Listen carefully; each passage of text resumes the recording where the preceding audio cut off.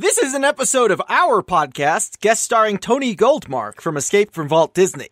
If you're interested in an episode of Escape from Walt Disney, guest starring us, the curators Charley, Ella, and Shelby, that one is out. It exists. It's called Chippendale Rescue Rangers 2022. Find it on pipedreampodcasts.com under the Escape from Walt Disney tab or wherever you get your podcasts. So take me forth to my native land with the mystery shack and our crewmates man. Me satchel's packed, so let's find the sands where I hit my sailor's heart. Welcome ye to Mystery Shack Look Back, a nostalgic time capsule and no spoiler book club of the original Gravity Falls fandom. I'm your lesser curator, Charley. And I, as well, am your similarly inferior curator, Ella. And Ella and Charley have written for me to say it. I am your best curator, Shelby. Because it's true, honestly. It's true. Because the amount of research that you have put into this episode and the previous episode, Cypher Hunt, totals more research than Ellen and I have done the entire podcast. That's correct. Exactly. That's what I'm saying. It's like you hear this? This is my descent into madness. So you're saying there is no docent named Pepe Silvia? What about the male, Shelby? Oh, the male! Tell me about the male. The male!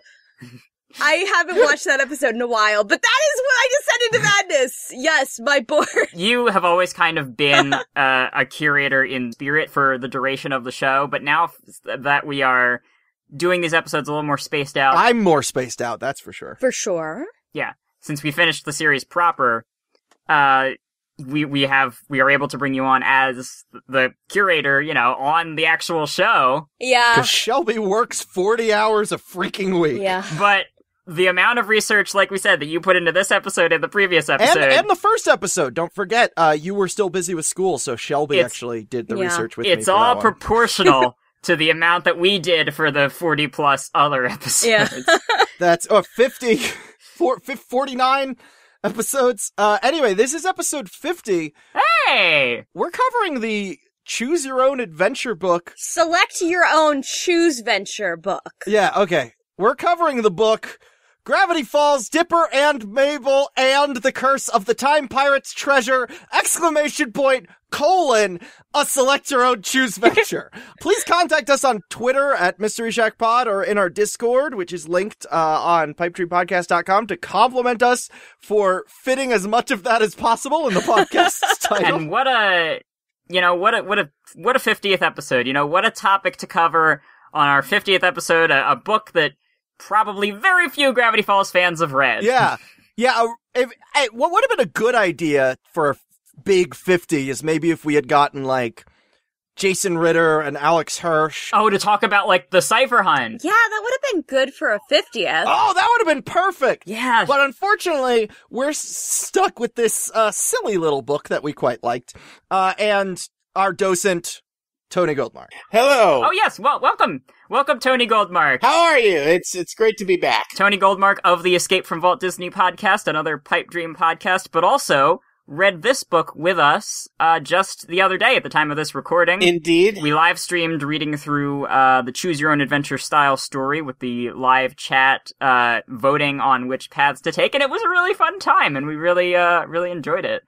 And I drank a normal amount of rum. You did, and You have a very different idea of a normal amount of rum than I do, Charley. I am a pirate, Tony, so Oh, I was that's true, actually that's true. really, really waiting for this one. So this is a Gravity Falls book written in the Choose Your Own Adventure style. It was released on July 26th, 2016, coinciding with the release of the official Journal 3, released in kind of a twin format. Like Pokemon Red and Blue! Exactly like Pokemon Red and Blue. And Zelda, Oracle of Ages and Oracle of Seasons! Exactly like those things that exist. It was written by Gravity Falls writer Jeff Rowe with some story help from Alex Hirsch, and the art is by Emmy Ciceriga, a storyboard artist from the show. And it is worth noting that Jeff Rowe is the basis of the character Brett Hands Hand. We speculate. Hand. Izzy Hands, Brett Hand. Yeah, okay, got it. And it is pretty clear that the character of Brett Hand from the Netflix original series Inside Job is based on series creator Shion Takeuchi sharing a cubicle with him in their time in Gravity Falls and becoming best friends. Shelby watched a bunch of interviews with Jeff Rowe on his movie he co-wrote and co-directed, Mitchells vs. the Machines, and has assured us that Brett Hand is not an exaggerated caricature. I mean, I remember when we watched it, I was like, oh no, this guy just started doing push-ups. That's Jeff Rowe. Yeah, isn't there literally a story about Jeff Rowe doing a lot of push-ups? Yeah, there is. Yes, he would regularly do push-ups in the office, but one time he challenged Alex to a sit-up competition, and Alex wound up getting up to 1,000 and could not move for the next couple days of work. He's a different flavor of Mike Rianda, which is probably why they work so well together on Mitchells vs. the Machines in terms of their energy. And they were best friends in college, and Michael Rianda would give rewrite notes on Jeff Rowe's scripts for Gravity Falls because they did not work on the show at the same time. Yeah. But all I'm saying is this book is written by the real-life Brett Hand, and I don't think that's a bad thing. No, definitely not. I think it gets, this book kind of gets overlooked a lot for various reasons. One of them maybe being that Alex Hirsch himself has relatively little, to do with it. But there's also the fact that when it was advertised and tweeted about, it was like, this is a non-canon book, right, Shelby? Yes. But it does have pirate cannons. It does. It does have a lot of canon. And that Journal 3 came out the same day, well, that so too, if you only had money for one book. That too. Get the canon one. So, yes, it is specifically non-canon within the Gravity Falls story because it has so many different endings. Specifically, it has 34 different endings. That you found via painstakingly going through all the endings. Well done. That is correct. My book is full of sticky notes and tabs now. That's the best way to read a book, to be honest. The Abe Books link will be in the description. You can go through it blind and just discover what there is out there, or Shelby has, I guess, made a walkthrough? There's a walkthrough of a book now? Yes. Sort of a series of flow charts, yeah? A choose-your-own-adventure book, yeah, that would need a walkthrough. Shelby chooses your adventure. I mapped out all of your adventures. You arrive on your ship, and Shelby's there with 100 charts, and it's like, all right, good, I know exactly what course we're going to take. I can't go anywhere until you look at the map. In spite of the fact... I love it when you point at the map. In spite of the fact that I voice Mabel for a lot of Charley's things, I am Dipper 100%. You are. It's true. And... It's true. I have the opposite energy. In spite of the fact that I voice Dipper so much... I am basically Mabel. And despite the fact that I cosplayed reality warping space entity Bill Cipher during the live stream, wait, no. That's just pretty correct, on the nose. yeah. Yeah. That's Gisela. Yeah, that's pretty much on the nose. And even though I voiced Blendon Blandon in the live stream, I am really the ghost of Winston Churchill inhabiting a pile of loose wigs. What? That's awesome for you. We love that for I you, love Tony. that. And congratulations. Thank you. You know what? Live your truth.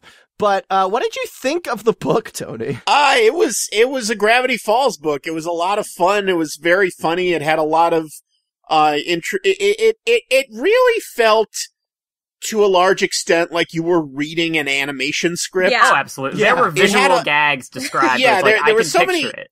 visual gags that you could instantly see in your head that you just knew the timing of intrinsically.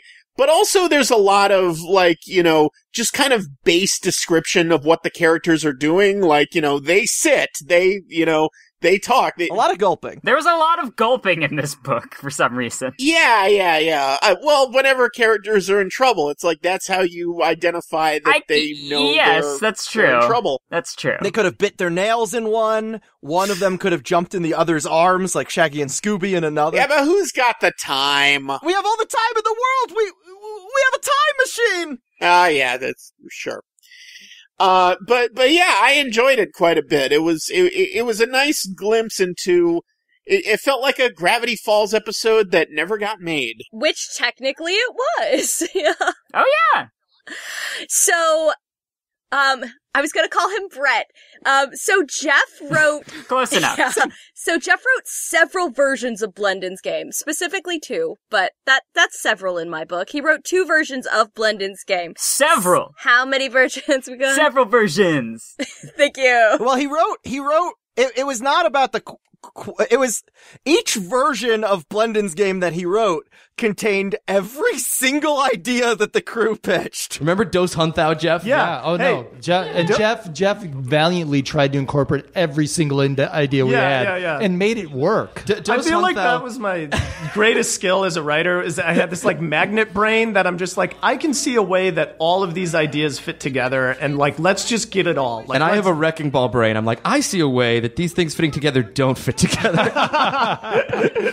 The Dos Hunthow, a little background on that character. That was just like a Jeff way of saying $200,000. I was like, I want to make 100,000, a Hunthow. You know what? I want 2 Hunthow, Dos Hunthow. And then I was like, that sounds like the name of a Star Wars character. And then we were like, what if Dos Hunthow is this amazing bounty hunter from the future who's got a time gun that can make you a baby or make you an old man? And so there was like probably 15 pages of them fighting Dos Hunthow. Yeah. Well, and hey, Dos Hunthow, some jokes never die. Like Dos Hunthow found his way into the book, the choose your... Oh, that's right. Pick your own choose venture. Jeff also book. wrote the Pick Your Own Choose venture. So Dos Hunthow lives again in book form. Because he managed to pull that off in 48 hours, he got a standing ovation from the entire crew after the table read. And then he probably... Table read Stan wiped a tear from his eye. Then he probably like flexed or something, or did push-ups. And then ripped his shirt off. Yeah. And the standing ovation was for the second one that he wrote. The first one he wrote was mostly focused on the future and was intermingled with the Seuss storyline. And he kept fighting for that one while everybody else in the crew was fighting for the second one to be the one that they ended up making. That's interesting, because we also talked about an alternate ending to the episode that was fought over. So it's like that whole episode was just fraught with these debates. This is the return of old murder joke Jeffy Fresh, the one and only. So, when do they call him Murder Joke Jeff? In the Blendins game, he calls himself old murder joke Jeff. Yeah, good old murder joke Jeff, as they used to call me. Well, I mean, but this is one of the reasons that, like, I was like, we need you on this show. 'Cause I remember reading your writing test, and it's like a lot of people see their writing for kids at Kids Network, and they pull their punches. I would rather a writer come out with really crazy, funny stuff that maybe we can't use all of it, and like I'll be the one to say, all right, I'll fight for this one we'll take out, than to have them pre-censor themselves before they arrive. Also, he calls himself Stabby the Boss Cat. Stabby the Boss Cat was what I wanted people to call me, and no one ever... Was there a reason? I just thought it was a fun combination of words. Like, I'm Stabby the Boss Cat. What's up? Pew, pew, pew. Stabby. So this is the first commentary we've had Jeff on, and now everybody who's listened to this point realizes how much they've been missing out on. Right, Yeah, exactly. Yeah. He regularly gives himself nicknames. I remember that. and other people nicknames. It's also, I don't remember which commentary, but apparently he always insisted on voicing Mabel for the table reads, which makes a lot of sense. Table Mabel. Yeah, Table Mabel. He is the Table Mabel. Table Mabel. So the non-canon aspect does admittedly bring me back to some of the fan response to Roadside Attraction, because, you know, I was thinking about this earlier, and this idea of non-canon, because what Alex tweeted was, the book is essentially non-canon since it has many different endings, and obviously every ending can't be canon, because that does... Well, I mean, in the multiverse, sure, but in this I was going to say we can if we include it in the multiverse. It is canon, but... Don't you see, Loki? Every ending is canon. It's all canon. But he said, but it does contain one enormous canon secret, so that definitely attracted people to read it, but I think the idea that it has to be canon to be worth your time is weird, and also, I don't know how to break this to them, but all of it's made up. All of it is a made-up story. You can just decide that something is canon if you want it to be. If that's in your brain. In my brain, Time Pirates Treasure, featuring more pirates than any other Gravity Falls story, is the only canon Gravity Falls story. I'm sorry. Bill Cipher? I don't know who that is. There you go. Well, apparently, some people do, but we'll get to that later. There is one Gravity Falls episode that really happened, but we're not allowed to tell you which one. Yes. So you just have to watch all of it to find out. That was the only one that takes place outside of Tommy Westfall's Snow Globe. You know, Gravity Falls crossed over with The Simpsons, was crossed over with X-Files, which had Detective Munch on it, who was in an episode of St. Elsewhere, so Gravity Falls actually all takes place within Tommy Westfall's Snow Globe. It certainly does. Spoilers. Again, except for one episode, which was a documentary filmed in real time. But one of the episodes of Gravity Falls is a real snuff film. Try and guess which one. Yes, that is true. Yeah. We know this. We all do this. I think sometimes with the fandom, and most fandoms, like, if it does not pertain to the overarching whatever, it isn't really worth one's time. And I get it, because again, like Charley said, if you only have enough money for one book, you're gonna get Journal 3. But people tend to, overlook the fun part of Gravity Falls, because it's a really Gravity Falls-y book. I think the only place that Alex's mostly absence is really felt is the twin dialogue, because I know he writes a lot of it himself, but as far as, like, the jokes in general, and the tone, and the arcs, like, it all feels like Gravity Falls.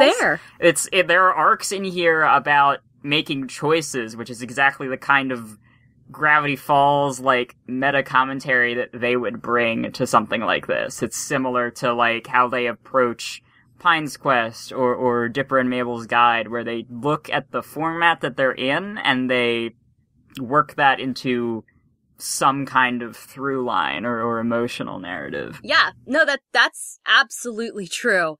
And I feel like there are places where the dialogue between the twins does, like, lack a little bit of that sparkle.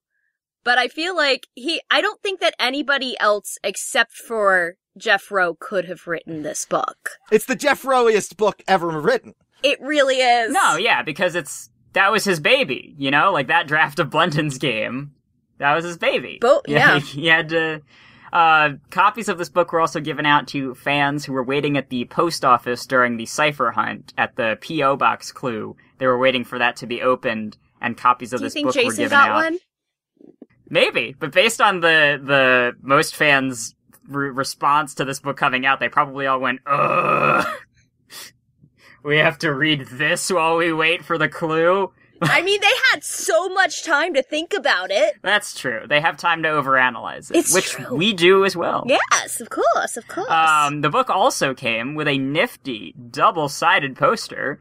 One side was a wanted poster for Dipper and Mabel from the cowboy era, and the other side was a recruitment poster for the Time Force, or Time Paradox Avoidance Enforcement Squadron, or Time Anomaly Removal. They're very inconsistent with what the name of this organization is, because Blendon says that he's part of the Time Anomaly Removal crew. Lolf and Dundren are part of the Time Paradox Avoidance Enforcement Squadron, and here they just call it the Time Force. So I think that I think it's the Time Force, and then Dolphin Lundgren are in a different department than Blendon Blandon. Okay, yeah, that makes sense. Yeah, so I think that... Bureaucracy. Yeah. I was gonna say they just... The timeline has been altered, like, 3 times now, and that the name has been changed somehow through the butterfly effect 3 times. I like that, but also I do think that, there are different departments, because they don't wear the same outfit. Yeah. For a baby, the Time Baby is very good at organizing a bureaucracy. Yeah. And naming things. He does name everything. During our live stream, the paths we took, and if you get the book yourself, you could take your own path, or let Shelby navigate. First, we had to go to the Old West, of course. The Old West clearly is, like, very inspired by a lot of Old West trope. And Back to the Future 3 a lot. Yes. Well, Back to the Future 3 is in itself a bunch of Old West tropes. That's also true. But how many times in the stream did one of us, or most of us, quote a Back to the Future movie? Pretty often. I mean, I think it's at least 2 of our favorite movies. Is it your favorite movie too? Ella, yes. Tony, is it one of your favorites? One of mine, definitely. So it's pretty high on all of our. Though I wouldn't consider the third Back to the Future my favorite Back to the Future. No, fair. the first one is it goes 1, then 3, then 2 for me. Yeah, we can all agree that 1 is a perfect movie, minus the, well... I mean, I love all of them, but for me it goes 1, 2, 3. Okay. Yeah, nice. That's fair. I respect that. I respect that too. But can we agree that the best Indiana Jones is 3, yes. then 1, then 2? Sure. You're 3, right. then 1, and then 4 2. doesn't make the list. 4? There's a 4th one?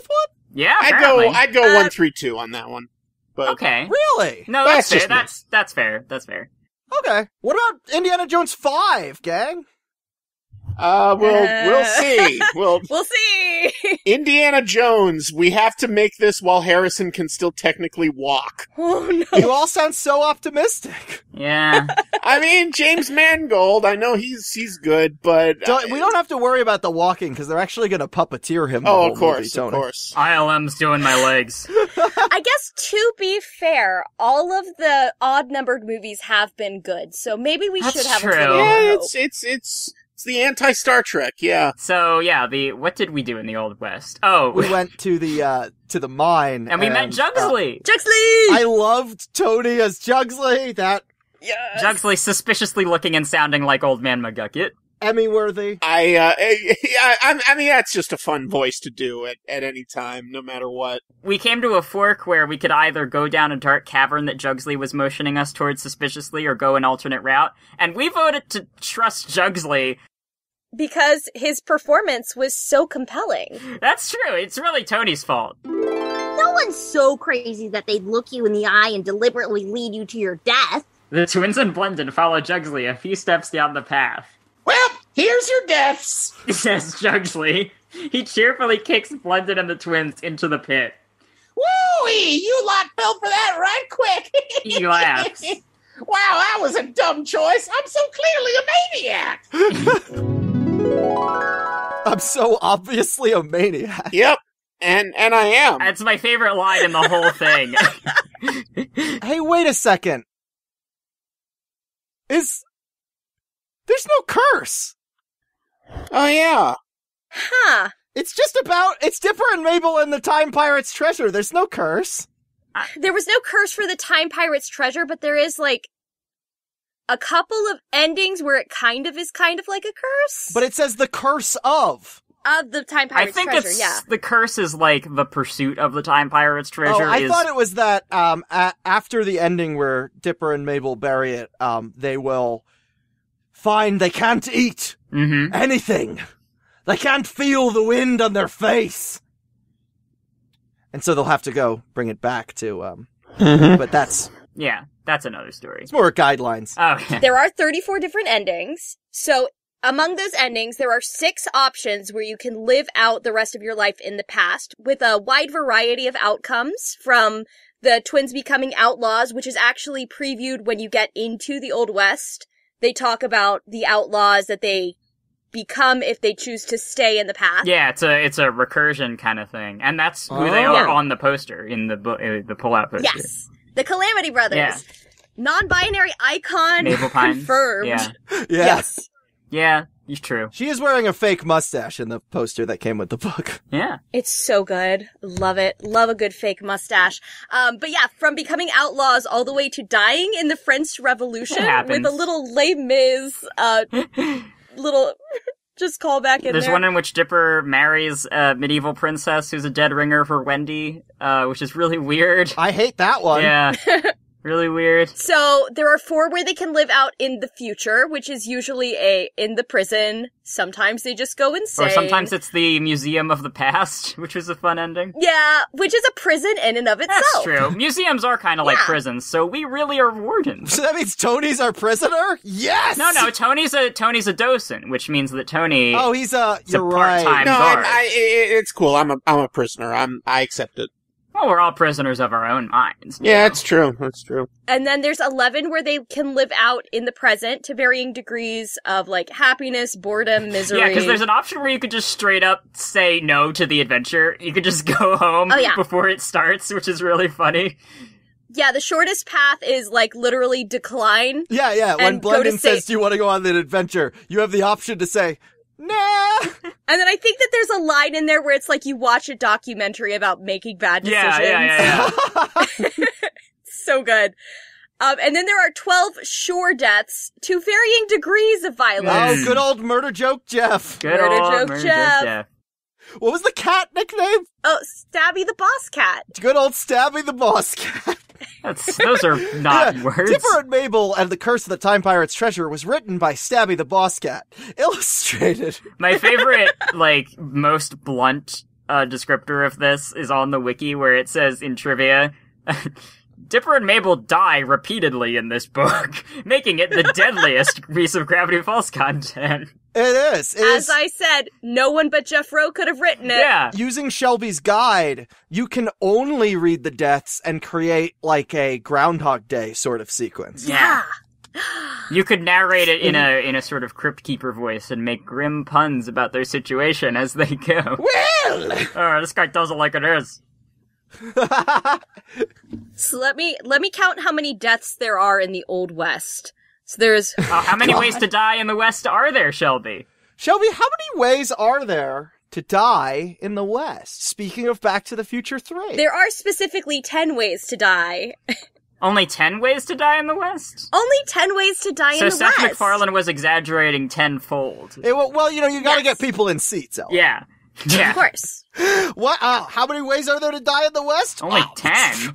A million! And then they watch the movie and they're like, now wait a second. Oh, it was a million? Oh, okay, I thought it was 100. It's a million. Oh, I don't care and can't tell numbers apart. No, I think you're right. It is a million. All those zeros. Yeah. All those zeros. Yeah, it's too it's many. one and then some quantity of zeros. My guess is 10. 10 ways to die in the West. That is correct. There are 10 ways to die in the West. Fun fact about this path, if you decide to go through the train robbery, and then into the mine, and then into the saloon, you can actually experience a good chunk of all of the ways to live in the West before getting the treasure. My favorite was definitely pretending that you were the entertainment at the saloon, because then Shelby got to sing a song. That was true, and we'll play that song right now. Oh, we're traveling through the country, and we're traveling back in time. A mighty final treasure's what we aim to find. But now we're playing music for all your scary folk. So please don't hurt us. Woo! Suck it off, book! And the ending of that one is the ending of Staying in the West is that Blended decides to move to the Old West and become an entertainer. After dying in the West, one of the 10 ways, I decided that we should head to medieval times. The restaurant? I was in the mood for a bit of a dinner, a bit of a tournament. Yeah. And a king sent us on 3 potential quests, including the aforementioned Wendy one. We obviously went to vanquish the dragon, though. Yes. Yes, of course. I mean, who do you think we are? Although, if we had gone with the wizard path, we would have seen Toby determined, so R.I.P. that one. Yeah, Toby is inexplicably in all 3 time periods, I believe. I think he fell through a time pool. Yeah, he fell in a time portal. Trying to use the public showers at the pool, he just fell into a time portal. Yeah. But what we did do was we encountered Connor Hart the Dragon, which is a parody of the movie Dragon Heart, where Sean Connery voiced a dragon, but only sort of in that it's Sean Connery. They mention he has a Scottish accent on every potential path of encountering him, because we have the option of using the dragon flute to defeat him that was given to us by the king, or to go to the left. Hidden in the shadow. Mabel vanquished the dragon by talking to She him. gave it therapy. She talked it through as a crew. Yeah. Quite possibly a reference to the fact that the inspiration for Mabel, Ariel Hirsch, is now a marriage counselor. That is true. Doggins, friend of the show, friend of both shows, told me that when him and his wife got married, they decided they were going to start couples counseling right away, before problems arose, which is smart. Right. Everyone who's listening who's thinking about getting married, do that. Very smart, yes. But they looked up marriage counselors in their area, and they saw Ariel Hirsch, and he strongly considered it, but was like, no, it'd be really, really, really weird, because I've seen her as a cartoon person. Yeah, I think she needs to have, like, a vetting thing on her intake form, just like, do you know what Gravity Falls is? And if the answer is yes, just reject them. Well, I wonder if it's been the opposite problem, though. I wonder if that has cost her business. Because people like Dave avoiding her because they think, it's gonna be too weird. Which is probably true, but, I mean, Gravity Falls is popular. I don't know what to... Yeah. It worked out great for Connor Hart because that was how they learned they were all being manipulated by the monarchy. And I think good thing this is a fictional book. But that was my favorite choice of talking to the dragons. Just I love the pacifist route. I love it resembles when Mabel befriends an angry biker within 20 seconds. And the hand witch. That's true. Yeah. She gives the hand witch an extreme makeover. A candelabra. And the book of pickup lines on the end table. That's true. And so we get some good therapy talk out of Connor Hart. We really dig into his traumas and his stuff with his father.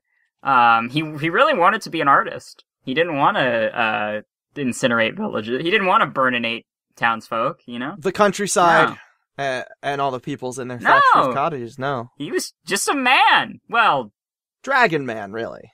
He was a dragon man. Well, he's really just a dragon. So if we had gone with the wizard in the dungeon path, we would have gotten to a riddle that bizarrely resembles the gnome riddle from the pilot, because the wizard gives the riddle, what did the wizard do at the wizard hotel or something? And Dipper and Mabel are disagreeing on which pun is the answer. Dipper's like, he called broom service. Which, the main conflict in the pilot that got this show picked up is that they don't agree on the answer to a riddle on a popsicle stick. Yeah. And that winds up saving their life at the end. Yeah. Yes.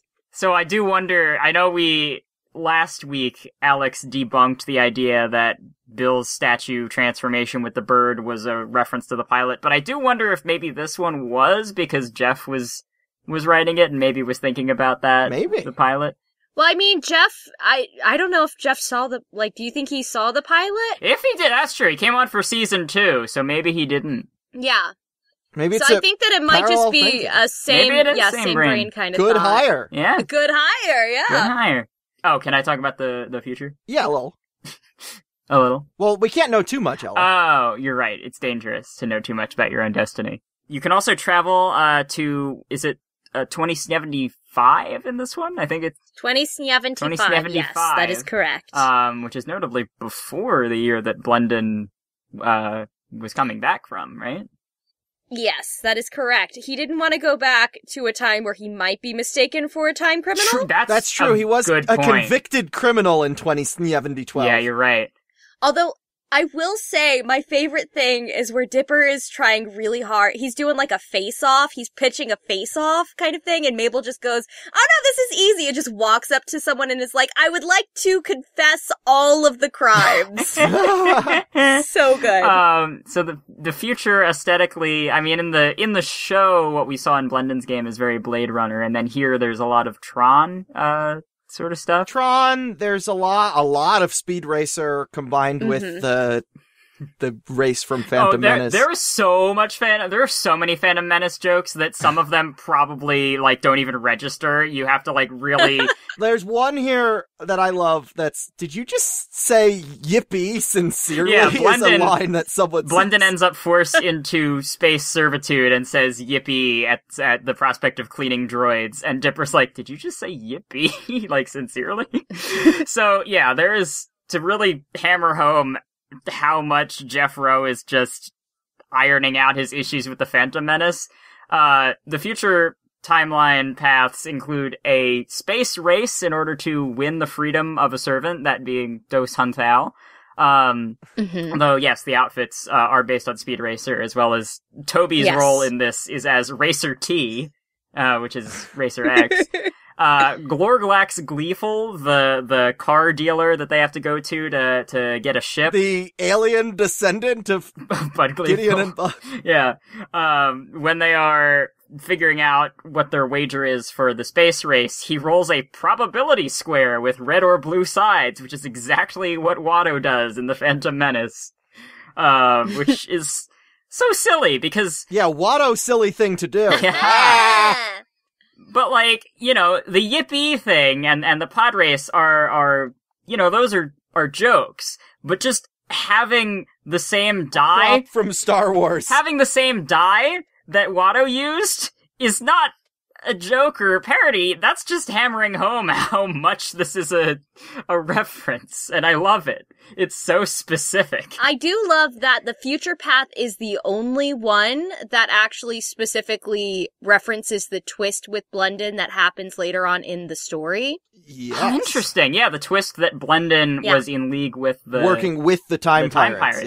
Yeah. Tony, you betrayed us? Wait, what now? Oh, Blendon was working with the Time Pirates, and since you were playing Blendon, that means you betrayed us? Oh, right. Yeah, I did. I totally did. But we'll try not to let that betrayal make a nemesis of you. Unlike some crab scientists would.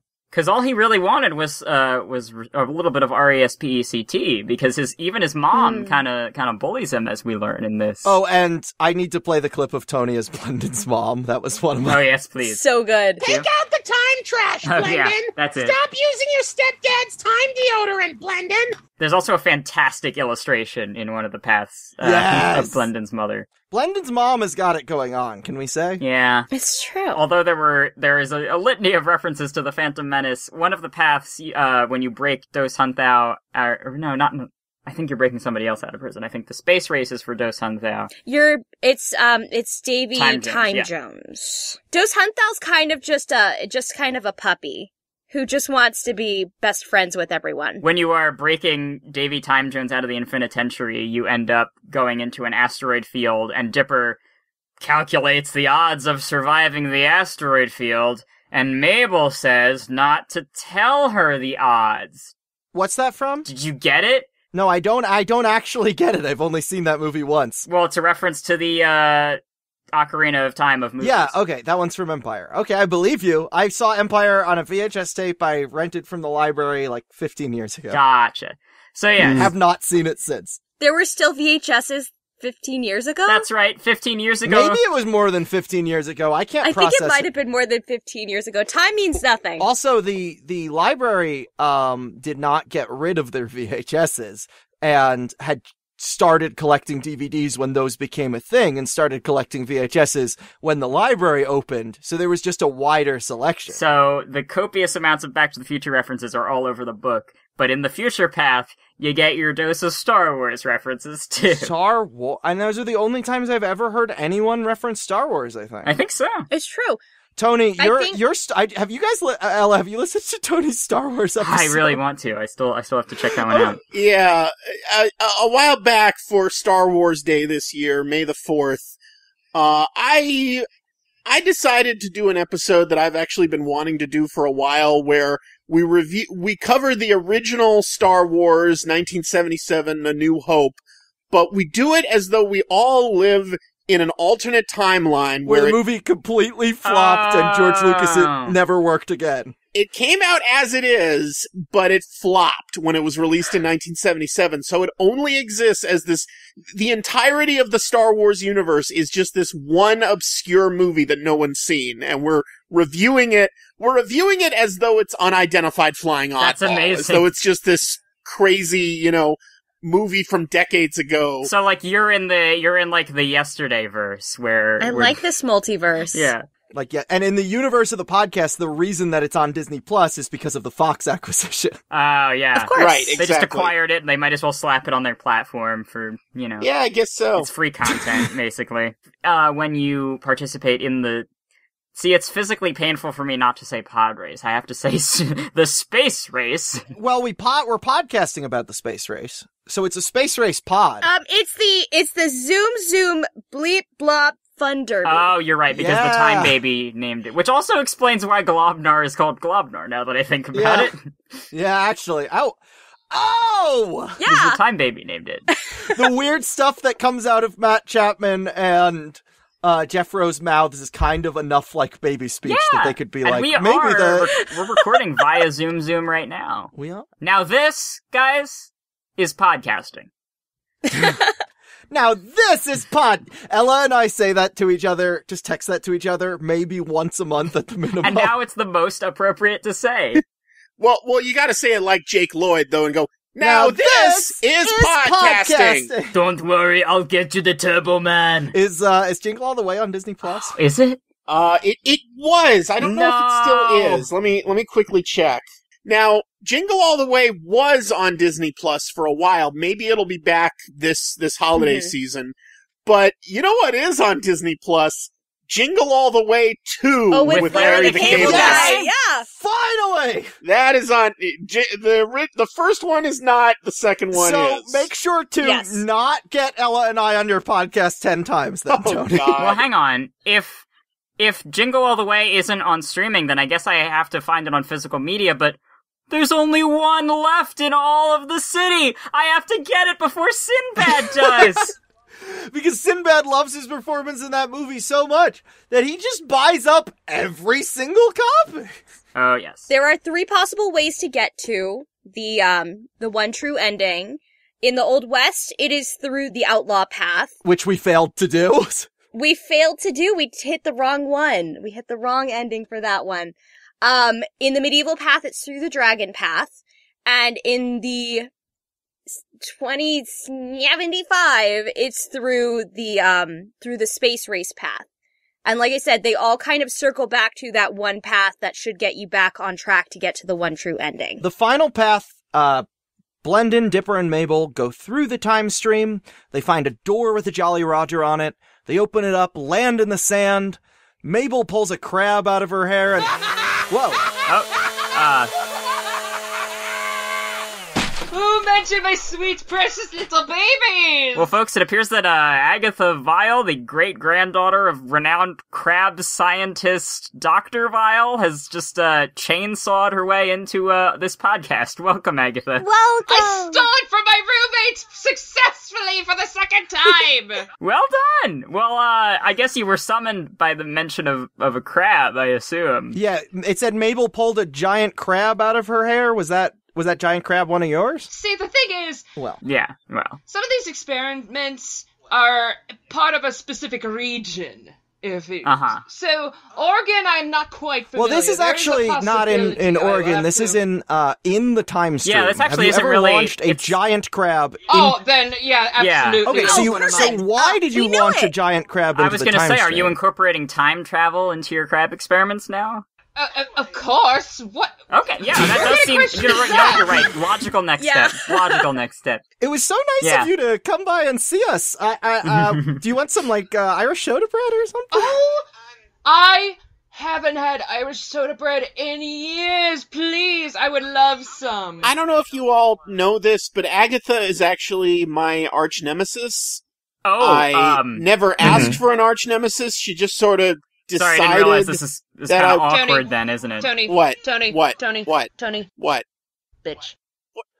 See, this is what I'm talking about. You know, yeah. I didn't realize you'd be creating such an awkward, social situation. I did nothing to deserve this. We can't get enough of her, personally. Yeah. That's it. I always feel it ain't a party until Agatha and Cherry and several dozen crab experiments show up. Yes, well, she's currently asleep now, so there can't be that much party. A silent disco, then. Ooh, that sounds like fun. She has made some of my episodes more interesting, I'll give you that, but interesting episodes are harder to edit, because they take longer, so... Oh, that would explain everything about our podcast. Is that why she's your nemesis? She has made the edits You more ever difficult? noticed how any episode I'm in, he's always late? I mean, it hasn't helped, I'll give it that much, but she's mainly... I mean, she decided that we were arch nemeses long before I even... well, not before I even started the podcast, but before she was on it, certainly. I see. Was it hate at first sight, then, Agatha? It was a soul bond. Something like that. My roommate was a fan of his for a long time. I didn't care. And then he covered the episode and made a mockery of my great-grandfather's experiments. I didn't know Dr. Vile was a real person, and I apologize for that. So if you're interested in learning more about Agatha's great-grandfather, there is actually a documentary about him on Disney Plus. Now, interestingly, there seems to be an error on the app, and it's listed as Season 3, Episode 3 of the Little Mermaid animated series. Yeah, it should be under the Nat Geo section. It's called Island of Fear. It left on a cliffhanger. And there was supposed to be a 4th season. They had all the villains of that series coming together to try to take over Atlantis, and that never happened. Oh, is that why you're working with time travel, then? Are you... Oh! It's all coming together! You know how it took 25 years for Twin Peaks to get a third season? For that gum we like to come back in style? Yes, I recall. Little Mermaid: The Return? Exactly. See, David Lynch has connections. I'm trying to get those connections through time travel. It's been 28 years since the Little Mermaid series was canceled, Agatha. What? It's been 20. Chicken butt! Oh, Agatha, goddammit! Agatha, it's been 28 years since the Little Mermaid series was canceled. I feel like the ship has sailed and sunk. And now Ariel's investigating that ship under the sea, and then a shark's gonna attack her and flounder. I recall that, actually. From the documentary The Little Mermaid. So you're not trying to travel back to when the series was canceled. You're just traveling back, 2 years or so to where a reboot will be in the right zone to come out. You're not traveling... 30 years, we'll see! The 30-year cycle. They made a direct-to-video sequel and a direct-to-video prequel to The Little Mermaid, and neither of them mentioned Dr. Vile. Who gives a shit about that? I just feel like it might be time to let this go, Agatha. He has his own villain Wikipedia page! I mean, we had, they went for Ursula's sister. What about Dr. Vile's great-granddaughter? Hello, Disney. I wasn't invited to be on Descendants. What? That's a crime, I think. Oh, there's only one episode, it doesn't count, even though Yzma somehow was able to procreate. What about, were you not asked to know Once Upon a Time representation? No? I kind of stopped watching that once Frozen was introduced, and it is famously unwatchable, so that affects a lot of the viewers. Listen, here's the thing about villains. We love cheese. I mean, Yzma wanted cheese, I know that. Yzma wanted cheese, but Kuzco was like, cheese me no likey, and that was the comical situation. That's I recall right. that, yes. From the documentary, The Emperor's New Groove. Mm-hmm. They're all documentaries. I mean, depending on who you view as the villain of that piece... Oh, yeah. That's true. Oh, yeah. It could be a lactose-intolerant villain, No, it's Kuzco. Let's be real here. Kuzco is the villain. Yes. Excuse me. David Spade, Eartha Kitt. Fair enough. Yeah, right? That's a fantastic point. She had a threesome with, who is it? James Dean and someone else. I don't remember. She did? Yep. The goat. I don't know what else to tell you. Well, she was a cat, Charlie. She was a cat. Before we let you go, because we know you have to get straight to crab experimenting bright and early in the morning. Also, I think my roommate is after me because I stole a chainsaw a second time. Okay, and well I tied then... her up during that one live stream and she was not happy. Yeah. But before we let you go, what is hashtag free Agatha? So, I was trying to defend my friends. For some reason, I don't know why, but I welcome it lovingly. I have a lot of people from the trans community that follow me. Me too, although I probably know the reason why. Honestly, Agatha, that tracks to me. And there are people being very awful, posting hateful memes and messages celebrating the suicide rate, calling them just disgusting things, and I was standing up for them because... Like any good mad scientist should, honestly. Also, I am cisgender, and I'm using that privilege to try to stand up for them. I understand my privilege, and I'm trying to use it as a weapon, if that makes any sense. And we love weapons. Mm-hmm. You use anything as a weapon. It's really fun. Do you use the crabs as a weapon? Not in this case. They're not quite ready yet to crawl up inside the orifices of trans folks. That's a different experiment. Well, that's a different type of crabs, though. You're right. Good night, everybody. So Agatha is banned from Twitter. Because they figured out the algorithm. If I repeat a word, like... You have the memory of a goldfish. Well, you have to repeat you have a memory of a goldfish or they'll forget. Yeah, exactly. That's the catch-22. Yeah. That's how they get you. With the mass reporting, some of them even posted links to search pages that included every tweet of whatever word they searched. It was creepy. Yeah. And they mass reported it, and it was labeled as hate speech and abuse. Now, I reported them for targeted harassment because, again, very creepy what they were doing. And last time I checked, Their accounts are still available. I even sent Tony a couple of links, along with several pictures of my middle finger. But it's just a thing that we do every day. That's a very generous use of the word "we" there, Agatha. Was one not enough for Tony to get the gist, or? You have a quota every day. So everyone go follow Vile Agatha on Twitter, @VileAgatha, and celebrate the return. Get it? I threw it back to the Twin Peaks thing. Yes, you did. This is the 4th podcast you've been on, right? You were on Channel KRT, Yes. then Escape from Walt Disney, and then Emperor's New Emperor's New Podcast. Podcast was my first one, and I remember that because Cherry was several months old, and then when I returned, she was at least a year old, so it was a nice little time capsule. Time capsule. We love time capsules. We do. If you'd like to hear more of Agatha, mainly you can check out, presumably her secret lab conducting her crab experiments, but you can also listen to the Escape from Walt Disney podcast, which is, of course, hosted by Tony Goldmark, and you can find that on pipedreampodcast.com. So, thank you, Agatha, for generously donating your time and chainsawing our trees and our walls. And contractors. They're crabs with little yellow working helmets. That's adorable! Oh, they're very adorable. And adorable. Oh, good. Are they union? Of course they're union. Listen, I may be a villain, but I'm not a monster. I mean, clearly, you bully transphobes, so you're not... No, villainy is a career for you. It is Of not. course. Exactly. You're a wonderful person from my experience. Oh, thank you You don't so text much. me pictures of I have no idea what your middle finger looks like, actually. It's nothing special.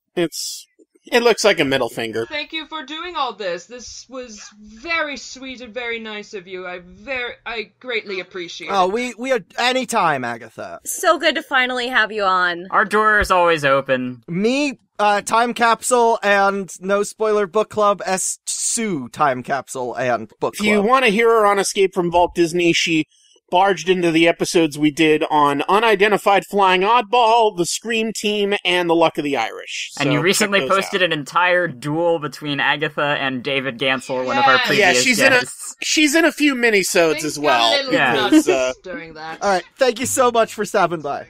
No, thank you very much. Good night, Agatha. Good night, and good luck, everyone. So yeah, then there's the twist that Blendon Blandon was working with the Time Pirates all along, but he teams up with them, they defeat the Time Pirates, Dipper and Mabel take the treasure home, decide its power and temptation is too great, and bury it in the woods. Where it is still buried, somewhere. Oh wait, no, Bradley dug it up. Shoot. Every time! Bradley! Every time. Wait, is Bradley the nemesis of this podcast? Is Bradley the curse of the Time Pirates treasure? Bradley, also known as the Curse of the Time Pirates treasure. We'll have our grand battle with you one day, but as for right now, I would love it if we took this conversation over on to the Hall of Conspiracies. Ooh. Yeah, let's do that. With our new intro voiced by Alex Hirsch. Wink, wink, nudge, nudge. Ladies and gentlemen, right this way to the Hall of Conspiracies.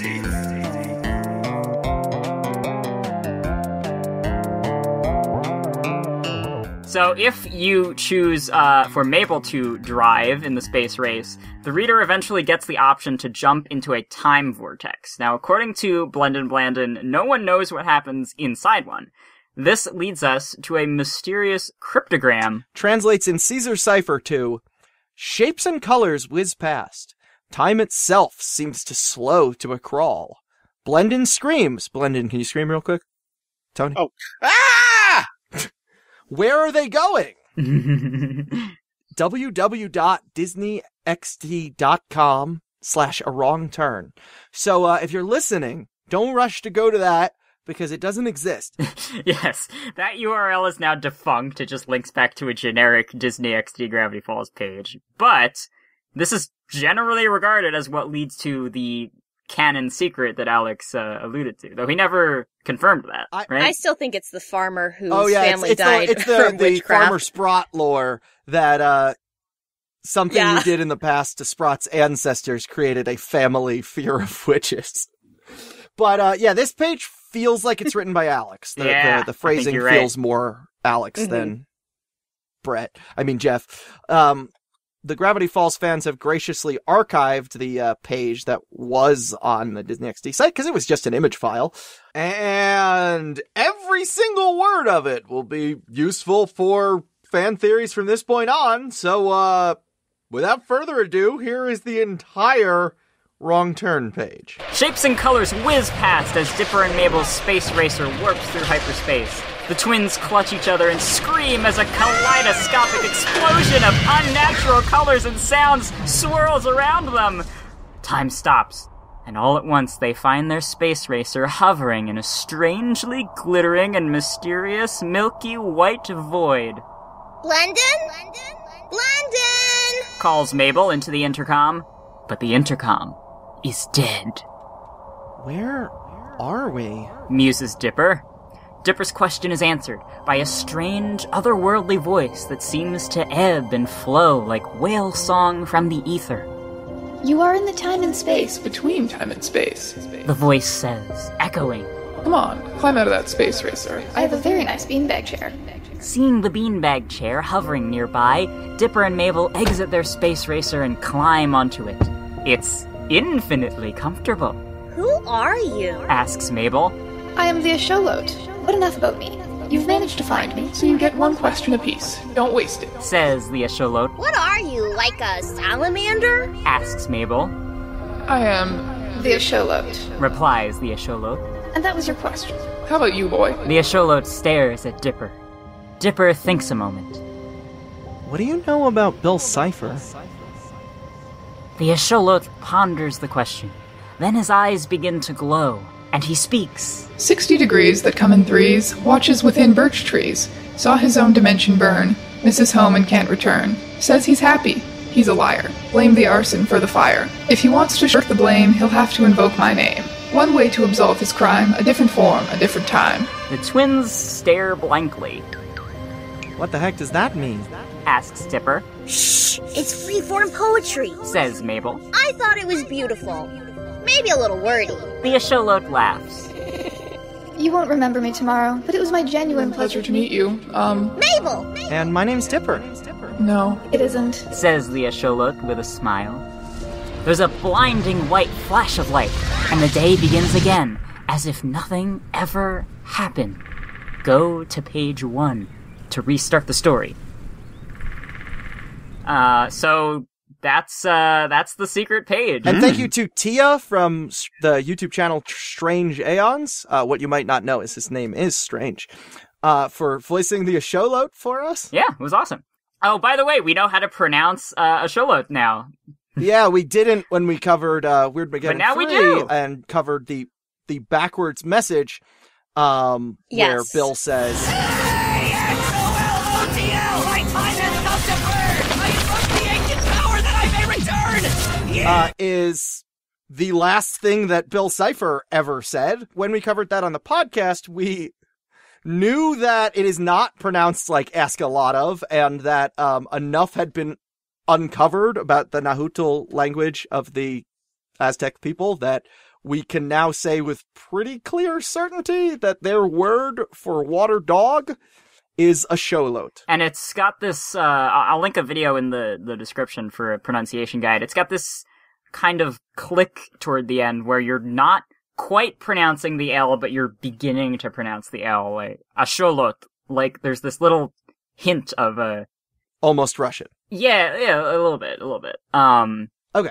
So, yeah, that's kind of a big lore drop there about Bill and... Yes, so the Asholot says, he'll have to invoke my name, and that seems to pertain to Bill saying, I invoke the ancient power that I may return, and spelling the Asholot's name. The segment also ends with the Asholot telling the twins that they won't remember this tomorrow, so it kind of puts it in this, like, pocket dimension of canon where, like, it could happen, you could consider that it happened, but maybe if it didn't, then it didn't, and it's not gonna, pocket canon. It's very tasty. Yes.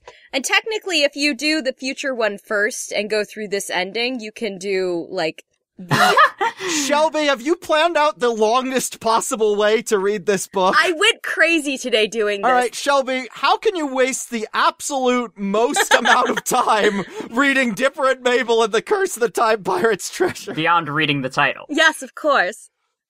So the longest path is to do the future, go through the prison, like the correct path in that, which is clock, dress up as guards, join the fight, and then that leads into the race, which you choose the racer, not getting scammed by ye future gleeful. They still say ye. Of course. And then you choose morality, and then shortcut, because the morality one leads back to shortcut, much like the choosing not vengeance leads back to vengeance. Because there's only one real option, yeah. Yeah. And then you choose jump, you choose the Asholot, and then you go back to the Old West, you do the trade, you do the write-up, you block, Mabel talks, you decline, you do the mine, you don't trust him, you do the minecart, you open the treasure, you go to the outlaw, you do the cards, you shoot the fat blaster, you do the time stream, the fight, not greedy, there you go. It's like, so you can't do the medieval one as well. So, Shelby, you realize you have invented the exact opposite of a speedrun. Yes. The speedrun is saying decline. So if you start by going to 2075, then the future was in the past. Yes. Onwards, Aoshima. The Asholot also hints further at the idea that Dipper is not Dipper's birth name by saying, no, it isn't. Which is interesting, because when Alex tweeted that there was one big canon thing, everybody was guessing it was going to be Dipper's name. Oh, interesting. Mm-hmm. And technically we did get it the same day because it is in the journal. Spoilers! That's right. Wait for more on that next podcast. So, this spawned a great deal of fan theories, because it is more elaboration on the last thing the main villain of the show ever said. But the most notable above all is a theory that has gone down in the fandom terminology as same coin theory. This was originated by Dubs D Dubs on Tumblr, and we are going to read that out now. A Time Pirates theory. Spoilers. Now, same coin. AKA, Stan is not what he seems. Again. I have a theory based on the secret page of the new Time Pirates book, the one with the Asholot that Bill invokes in the finale for the show, who gives Dipper and Mabel some very interesting information about our favorite floating triangle and the terms of his resurrection. Basically, I have a cool idea about how Bill is going to come back.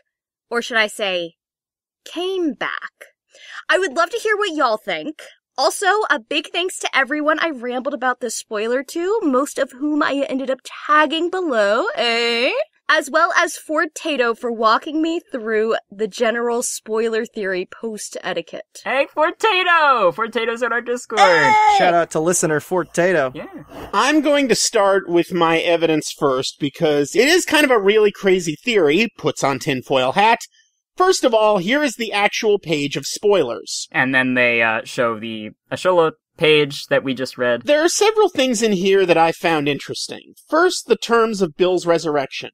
He'll have to invoke my name, one way to absolve his crime, a different form, a different time. One way to absolve his crime. Bill is allowed to return as a way to redeem himself for his actions. Read, trying to end a world, whether that is his world or the GF world is up for interpretation. So, in Bill's new existence, he will be doing something that will make up for his crimes.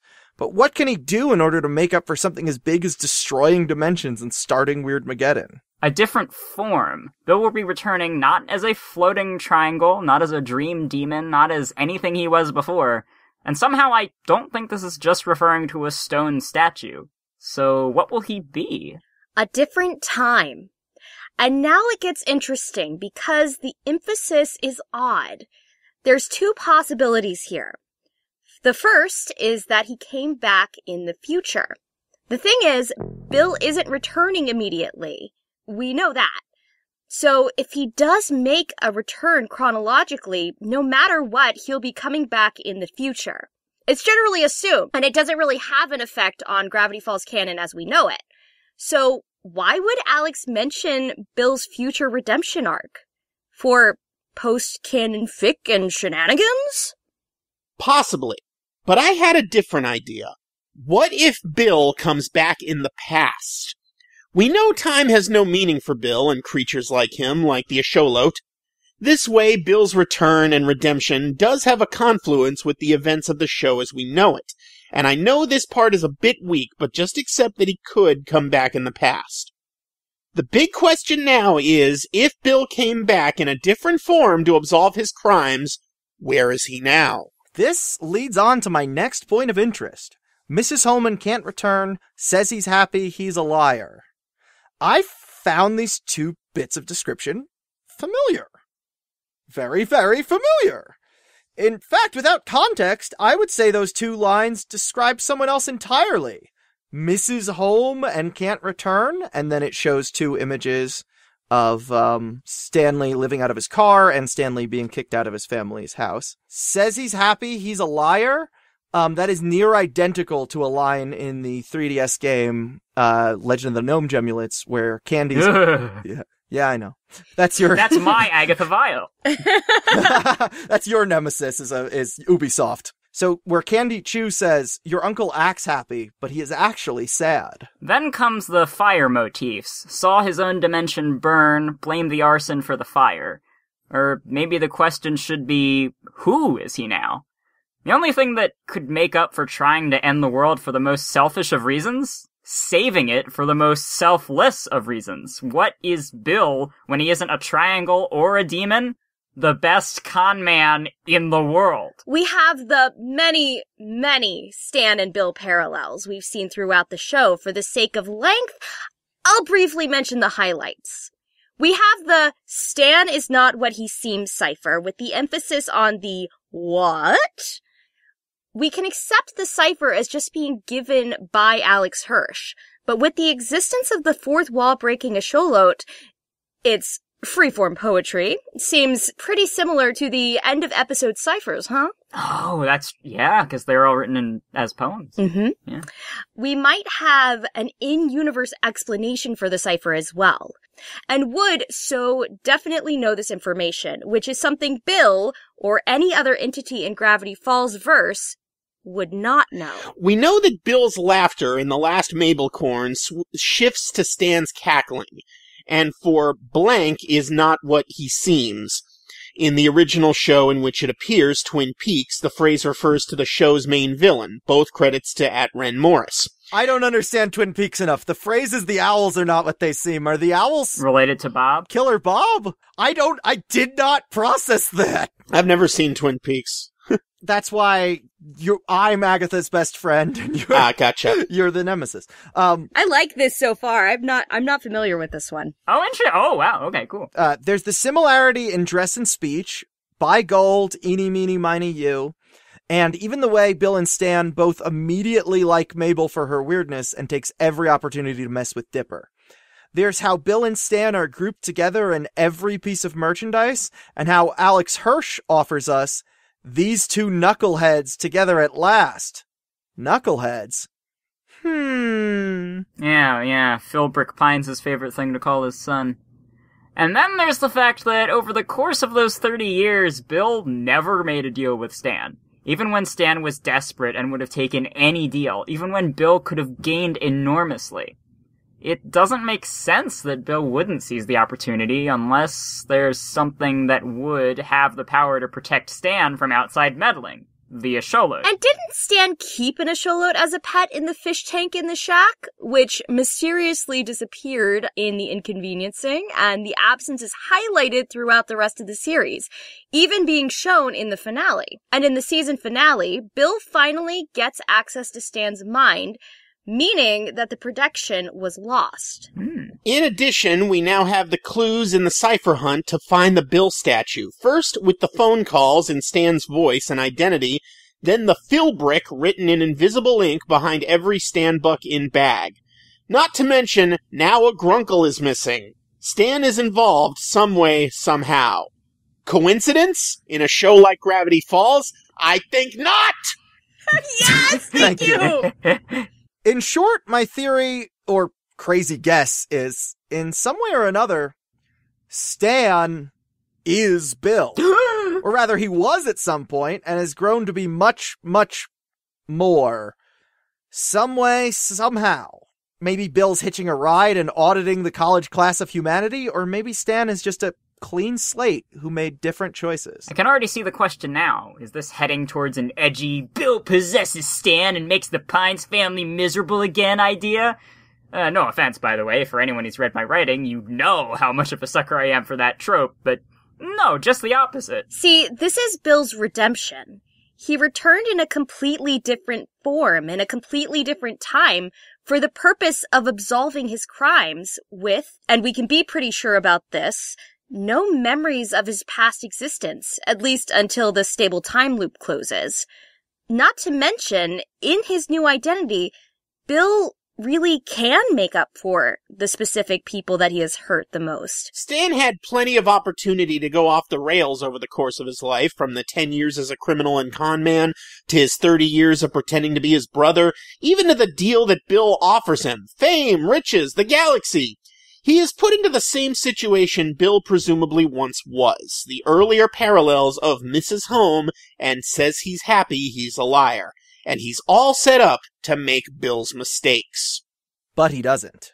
He gives up power and fame and money, all for the sake of his family and his home. He destroys the original Bill, sacrifices himself, and saves the world completely selflessly. Because the thing is, Bill's crime isn't Weirdmageddon. Not exactly. His real crime is choosing power over his family and causing the destruction of his home dimension and everyone he knows. But Stan, put in the same situation under the same circumstances, chooses his family instead. That is how Bill absolves his crimes. Everything I've ever done, it was for this family. Skylar! In return, Stan gets to go back home and be with his family. He doesn't have to lie about being happy anymore. He's going to live a long, long life. How long depends on your interpretation. And spend every day of it loved by and loving his family. It fits with the show's whole theme of family and redemption, and Bill's getting out of the experience fundamentally changed, if he even gets out at all. Stan has already earned his own happy ending, and he's keeping it. And the Cypher Hunt? To keep with the optimistic approach, maybe the whole family's working together to root out Bill cultists a la at the Snatcher's Post, using Stan's returning memories following the closing of the time loop. After all, Stan does seem more like he's reading from Mabel's cue cards than actual possession, right? So that, the theories about how this relates to the Cypher Hunt relates to what we talked about last time, where people were actually theorizing about what the Cypher Hunt was implying for the characters, like, post-series. Yes. But yeah, this massively influential theory was dubbed same coin theory, as, you know, the idea that Bill and Stan are two sides of the same coin. And it made the rounds, you know, it went on to the Veilskabam. I believe even, Matthew Pathew made a video, highlighting the theory. Well, yeah, it's just a theory. Bill I don't know if he gave credit or not, which, you know, sucks, but, we're giving credit now. So thank you, Dubs for this very thought-provoking theory. But they also posted an addendum clarifying, I'm just going to sum it up, quote, I don't want to take away Stan's choices or his agency or diminish his character arc in any way. In fact, I want to emphasize his free will, because he makes the decision to be good and kind and loving, despite any and all of the external cosmic factors that might be going on. In this theory, exactly how much of him is Bill is up to interpretation, but regardless of the answer to that question, the important thing is that Stanley Pines is more than Bill Cipher. While the evidence in the Ashola page and in the show exist, there's a dozen, 100 directions they can point to, and it doesn't and shouldn't have to be the one that hurts. And I adore that little addendum, and I adore the whole theory and the whole, like, story that it tells. This is really why I love the vastness of the Gravity Falls theories and fandom, because that's such an interesting angle an interesting character perspective where, like... It's like reading all of these theories that will never be debunked or confirmed is like this series branches off into several paths and we have to select our own choose venture, so to speak. Exactly, and none of them have to be... Again, this goes back to what I was saying about canon. Like, none of these have to be like, oh, I think this is correct, because the fact is... Because the characters actually aren't real. Yeah, it's all a made-up story. It's all a made-up story, and you can select your own choose venture and find, like, what connects the most to you from a storytelling perspective, and it puts that power in your hands to write these characters. Maybe the real fan theory was the friends we made along the way. Maybe. You're right. Just kidding, it was LaBomb. Of course. It was LaBam, yeah. It had to be LaBam. How I learned to stop worrying and love LaBomb. Yes. I do think it's interesting that when we were talking with Alex, he did specifically say that those parallels in lines are just the way that he writes a jerk. But it's interesting to me that there comes a point where the series itself, once it's put out into the world, evolves past what the creator it doesn't has belong made. to him anymore. It doesn't belong to him necessarily anymore. And I remember Alex also talking about, like, he said, like, yes, that is just parallel thinking in my own writing, but he also added, like, but I don't want to say that too often because I don't want to ruin the fun of the speculation. It's really a matter of death of the author of the journals, my brother. And people theorized about that too. And a competing theory is that Bill was reincarnated. As Toby determined. Yes, no, that would have been good. A competing theory was posted to the subreddit by John Knight 648 saying that Bill might have been reincarnated / resurrected into Emperor Snorkschnog from the future path, who is an emperor with one yellow glowing eye. Yeah, he's the, Dos Hunthau is the servant of this emperor. That is who they have to free him from in the space race. In a very Mad Maxian style. I was thinking a very Jabba the Huttian as well. Yeah, a little bit of both. Same vibe. Yeah. Jabba the Max. It's a job hut. It's the job. So yeah, the Emperor does have the glowing eye, much like Bill's. It did say a different time and a different form. So what about a different form called Snorkschnog? Yes, but what is Snorkschnog's character? What do they do on the story surface? Yeah, it does sound like a Justin Roiland name.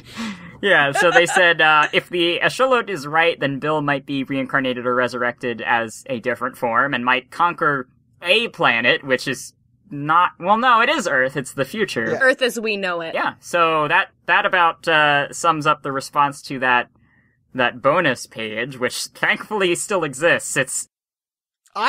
I would suggest that we should also probably upload it somewhere. Right, just yeah, as a backup. for sure. It's wild to me how many of these secrets are contained on URLs that no longer, because this isn't even the first time that we've encountered this. I believe the Guide to Mystery and Nonstop Fun had a similar issue. It did that as well. That is correct. Yeah. Disney does not like keeping these pages up for very long. No, and it's also just like we were talking about with Jingle All the Way. Digital media and streaming and all that is ephemeral. It could go away at any moment, which is kind of terrifying. So preserve stuff, y'all. Yeah, you can be a curator of your own or a docent. And speaking of docents, thank you for taking 2 consecutive nights out of your life to spend time with us, Tony. Thanks for coming by. No problem. This just means I gotta pull a few all-nighters getting this week's Escape from Walt Disney episode edited. Oops. But that's okay. So if you're curious why that episode was late, that was us. That was our fault. We did that. Well, we had Agatha on our podcast, and that's why your podcast is late. Oh, you're right. Whenever Agatha shows up, the episode will be late, and that just proves the truism. Tradition. Exactly. So before we wrap up today, we have a bit of fan mail and a correction regarding our Cypher Hunt episode. This is from Mike. I finally found time to listen to your entire podcast featuring Alex Hirsch, Jason Ritter, and yourselves discussing the Cypher Hunt. First, let me congratulate you on a highly entertaining and informative episode. Oh, thank you, Mike. Thank you too. Well, yeah, shucks. It was mostly Shelby. Yeah. I tried my best. I decided to write because of my involvement with the hunt, particularly the final cipher, and to affirm some details while correcting a couple of small ones. Thank you. I am Running is Funny, which is still my Twitter handle, to which I added a Reddit account under the same name, long since abandoned, specifically for the cipher hunt. I solved the Polybius cipher. Yes! Folks, we have gotten an email from the solver of the hardest cipher. puzzle in the entire cipher. Yes! Oh my gosh. Mike continues, while it warmed my heart to hear Alex say I didn't take credit for it, and for you to say it was admirable for me to do it anonymously, that's not entirely true. A couple of weeks after the hunt ended, I posted a full story on my work site, link in the description, of how I discovered Gravity Falls, followed the hunt, and found myself in a position to determine Bill's resting place. Alex is right about the hunt entering the larger world of cryptanalysis. I had been published several times, I appreciate that spelling, on code breaking, but I labored in vain along with everyone else until Alex gave us the Polybius clue. I then labored further in vain, trying to reconstruct the square, which I ultimately decided was too difficult for two reasons. Number one, most Polybius ciphers are solved because the analyst has a large amount of material to work with. Our sum total was 11 letters. And number two, while you can construct a simple Polybius square in alphabetical order, which it turned out that's what was done, with A, B, C, D, E being the number combinations, 1, 1, 1, 2, 1, 3, 1, 4, 1, 5, with F then being 2, 1, etc., you can vastly complicate matters by starting with a keyword. Let's say it's pines. In that case, P would be 1, 1, and the letter I would be 1, 2. You would continue and then put the remaining letters in order. So in that way, it is kind of similar to how Visionaire works. Yes. Well, Alex could have used a keyword or phrase that was 10 letters long or 20, which would have been almost an entirely scrambled alphabet.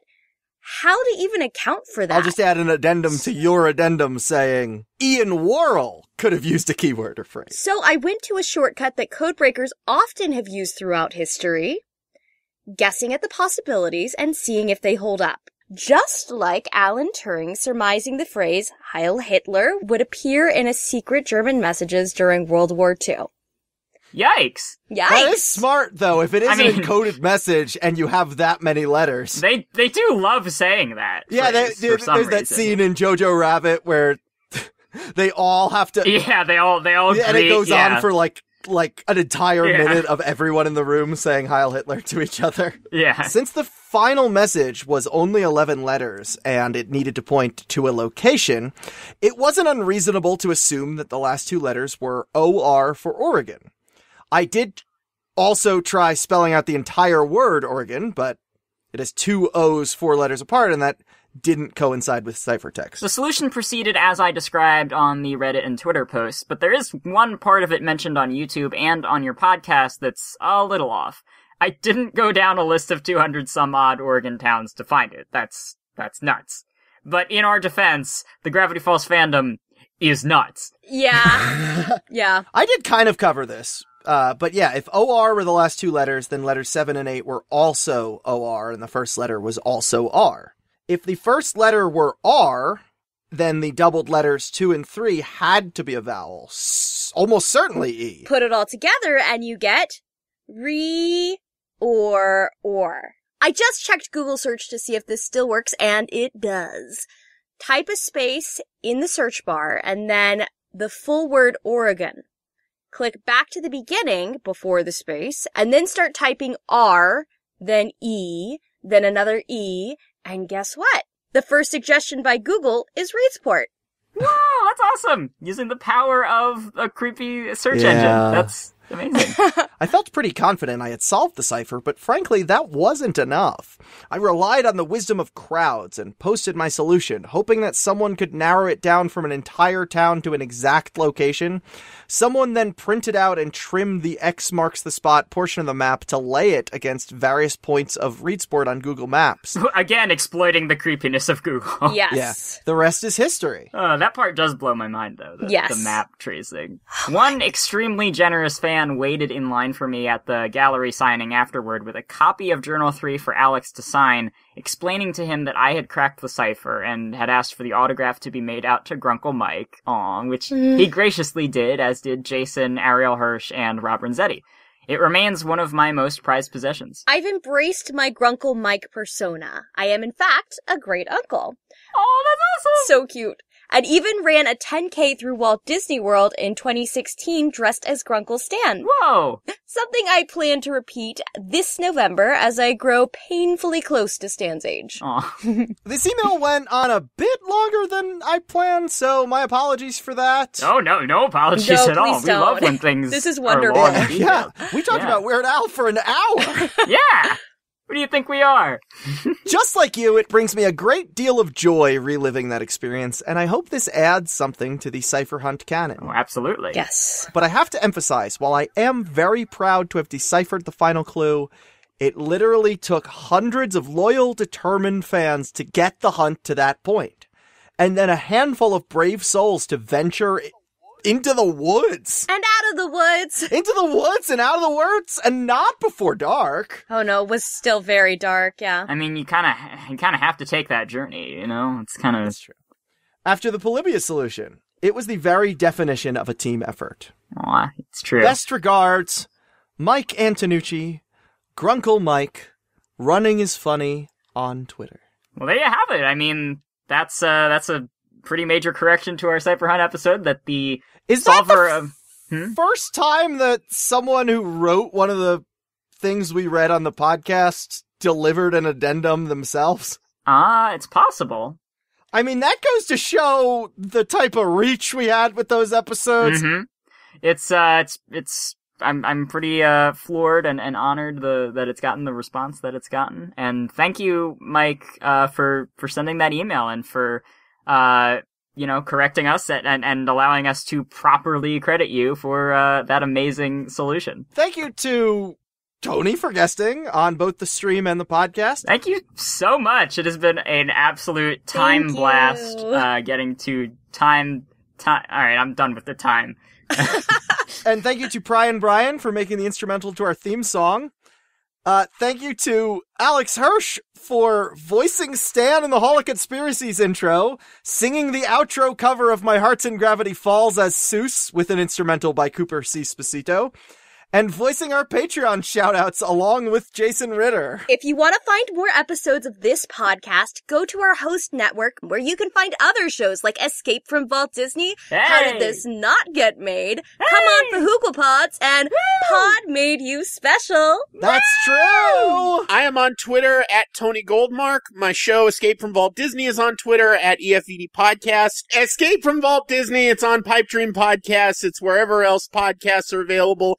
Every week, the randomizer picks something on Disney Plus for us to cover, and then we cover it. So check it out. It's a good time. And please check out the newest episode at the time of this release, Chippendale Rescue Rangers 2022, featuring your curators, Charley Marlowe, Ella Cesare, and Shelby Sessler. While you are there on pipedreampodcast.com, you can find a link to our show's social medias, Discord server, and our Patreon, patreon.com/Mystery Shack. $3 gets you a shout out at the end of episodes, $5 will get you into an exclusive Discord channel, and $40 will get you voice or art commissions from Charley or myself. You can check out our merch store at crowdmade.com/collections/Mystery Shack Lookback, and you can contact us at mysteryshacklookback@gmail.com. The Hall of Conspiracies theme is Lentil Dentist. It's a remix of a segment that was on our podcast 49 episodes ago. That's true. There is a link in the description. It's a full song. There's lyrics and stuff. It's wild. It's great. I would love to hear the full thing sometime soon. Thank you to Tsunami Holmes on Tumblr for the Stanford handwriting font in our thumbnails. Adam, Thank you for making all of the right choices in your spit-themed select your own choose venture, because you got to the ending in which our spit is removed from our audio tracks, and they sound fantastic. Shows that there are no spit noises in our podcast. By doing a smooch sound, yeah. And Ella wrote the theme song, you heard it up front, but now the beautiful artist, Jesus Ramirez, is going to do a little cover for us. Yeah! You can find the full song at ellachesser.bandcamp.com. Take me back to the place I know, with the mystery shack and the forest gnomes. I've already packed, so come on, let's go. Don't get me started, my heart's in Gravity Falls, dudes. Hey, it's Dipper Pines, and I'm here to read the Patreon shoutouts. Thank you so much for being here. I'm going to be doing this by myself. Wiggity, wiggity, what's up, dude bros? I'm Dippy Fresh, I came because I heard someone wanted me to read some names in a list. No. Yeah. Dippy Fresh, please, I can do this by myself, actually. So if you want to just go skateboard or do whatever you were doing before, I can do this all by myself. Never gonna happen. Let's get stiggity started. Oh, stiggity started? All right, Daddy Driftwood. Friendly local geek. Daddy Buttons. Sterling Axel. Fun Boringness. Hugh Salinas. Juno Ceres. David Gansel. Liz Clark. Richard Scanland. What's up? Jamie Belts. Your voice cracks, mine doesn't, because I'm better. Ryan Faber.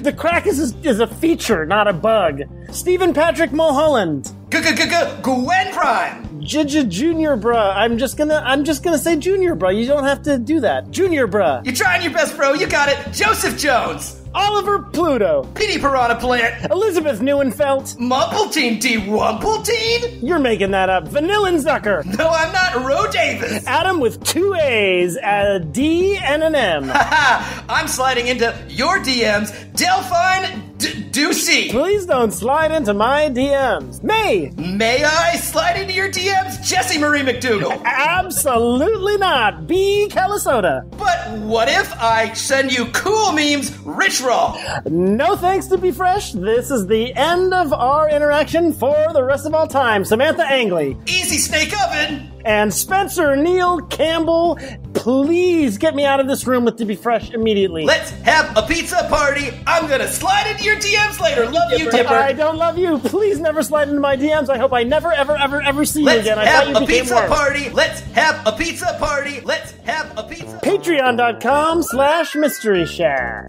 Donate now.